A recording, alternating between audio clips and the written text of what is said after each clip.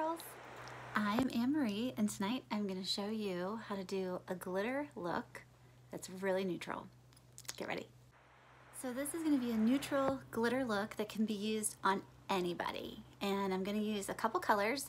The ones I've pulled out to play with are Cupcake, because this makes a good base for my skin, but also Stay Golden does too. And if you have a darker complexion, talk to your artist. She can help you find a really good base for your eyeshadow. This is Stardust. This one is Glass Slipper. This one is Shenandoah and Unicorn. And so Cupcake is a matte. And then these two are shimmers. And this one too. And this is a glitter and a shimmer. So that's what you're going to need. You will also want to maybe invest in some glitter glue. This is Hard Rock glitter glue. I got this at Walmart. You can look for anything that's an eyeshadow primer, but a glitter glue will hold on to those really glittery eyeshadows and prevent a lot of fallout. So that's really helpful, but it's not necessary. You can use your Stay Spray too if you want. And I have a bunch of eyeshadow brushes. I have the Shadow Brush by Saint, and I have the Smudge Brush by Saint, double-ended, and I have the Multitasker Brush by Saint. And this one is what I'm gonna use to apply the glitter. So if you've got that, if you have it, you wanna use it. And I've got a couple other brushes I'm gonna use too. So let's go. My eye makeup off, and if you're doing a dramatic eye look, you might want to do your eye look first before your foundation. That way, if you do have any fallout, you're going to be able to dust it off really easily and it won't be stuck in your foundation. That's a really good tip if you're doing a glitter look, so you're not totally sparkly all over your face. You can put the glitter glue on just like that with your finger, kind of let it dry a little bit. Let me dive into my foundation colors. This is what I would normally have done, do a little color correcting with my foundation colors. So I'm going to go ahead and do that. Especially the inner eye, whatever kind of like inner eye you have first, like whatever inner eye correction you have, kind of like just get your lids corrected, okay? It doesn't have to be like beautiful or perfect, or it's just gonna serve as your base. I will start with the smudge brush and the Cupcake and get that all over the lid. Now, I do have liner on from today. That's not necessarily like required. I am kind of curious to see how it looks under the glitter, so I'm kind of exploring that with you guys tonight. So, did the base with Cupcake. Then what I'm gonna do actually is, I think I'm gonna take a little of the Stardust with the smudge brush and put in my outer shadow. I like to take that line a little further out than the corner of my eye and stay in this angle if I can, because it helps make the eyes look a little bigger. And I have small eyes and I have hooded eyes, so I love to do that. I need them to be as big as possible. And I'm gonna do this on this other side too. Kind of just patting this color on.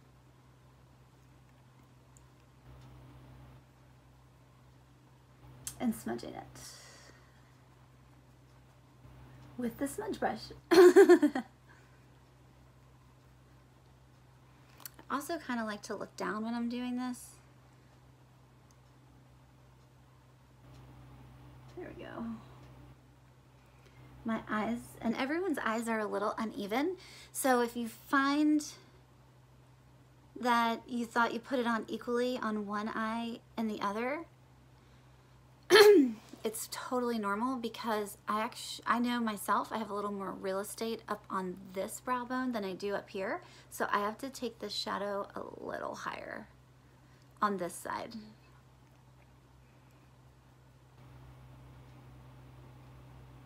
Okay, next I'm gonna take a little smudge brush and do a little smudging on the lower lid here.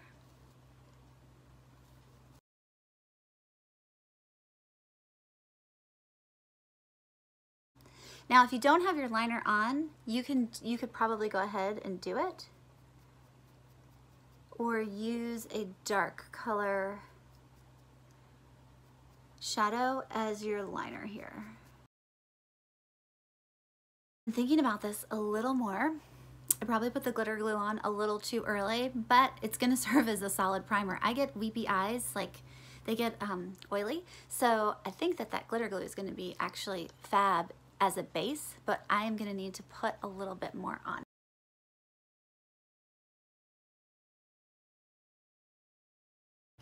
Okay, so what I did there was make sure I got it on my brow bone. I do have hooded eyes, so I'm gonna want the glitter to be up there a little bit too, otherwise it's not gonna be able to be seen when my eyes are open.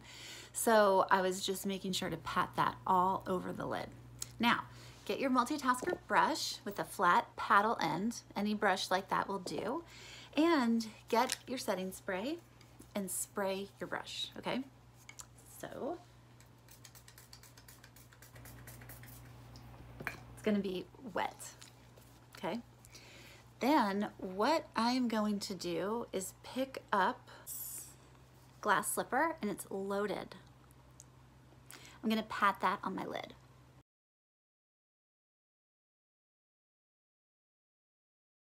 I can feel that it's damp.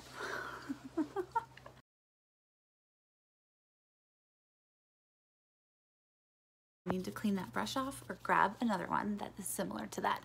So by spraying your brush with the setting spray, it helps pick up and load up a shimmer or glitter.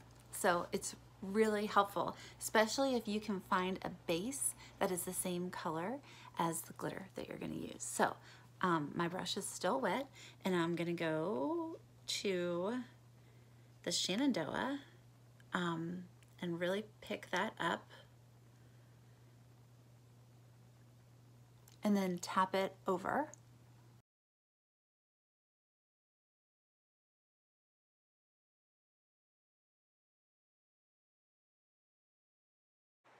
Okay, how fun is that? So fun. Okay, next thing I'm gonna do is use a small brush and go into the white color. This one's called Unicorn, and I'm going to add that to the inner eye and pull it over to the silver, okay? So fun, so fun. Same on the other side. Hold it a little more under the inner lash line. Lightly go into that unicorn color and add a light bit of it under each eyebrow, the arch of each eyebrow. Okay. And then I'm gonna kind of go back on this edge and just make sure there's no harsh lines. So the glitter's there, but I just kind of want to go over and make sure that that's all blending. Okay, that's pretty much it for the shadow, but what I'm gonna do is go in to all around it and clean it up a little bit. So I will go into my lighter highlight, my brightener, and apply a little bit in an upward motion up here, and that will help keep the eyeshadow lifted on the edge from like the corner of my eye up to my eyebrow. And I'm gonna have to go into the color and apply my foundation. Well, actually, dust away. Dust away any of the fallout, and then go into your highlight brightener color and then soften up and brighten up your under eye if you're like me and have the rest of your makeup on. If not, you can just start your basic 3D application. Just be careful when you get up close to your shadow. And if you do like to do eyeliner up under here or up under your waterline, you could go ahead and do that now. If you had fake lashes, you could go ahead and get the glue ready and do your application of those now. What I'd like to do after my eyeshadow is all done is go in to fill in my brows. My brows always need to be darkened up after that because the eyeshadow tends to like make them dusty again, especially when using light colors up under the arch. So I do like to get them darkened up, and then you could even add a brow wax if that's part of your routine. That is really pretty. It makes them like really fluffy. I unfortunately just don't have a lot of hair, so I don't really do that. But I do like to fill in here. There's really not much hair, and always the tails. And I'll make the tail a little longer on that side. And I like to go out like that. Yep, fun. I thought the cheetah shirt was distracting with this awesome eye look. So I took it off. But a couple other little touches when you've got a glam look like this is always shine on the illuminator. It is just the best and will complement that glitter look so nicely. Go down the bridge of your nose and then a little on your Cupid's bow and accentuate that. It's really, really pretty. Yay! I might toss on a little Royal lip gloss, lip and cheek, and I'm good to go. I really wish I had put on fake lashes for you guys, but overall, it doesn't have to be really hard. Glitter glue might be your best friend, and I hope that you play with it. I can't wait to see what you try. Thanks for watching.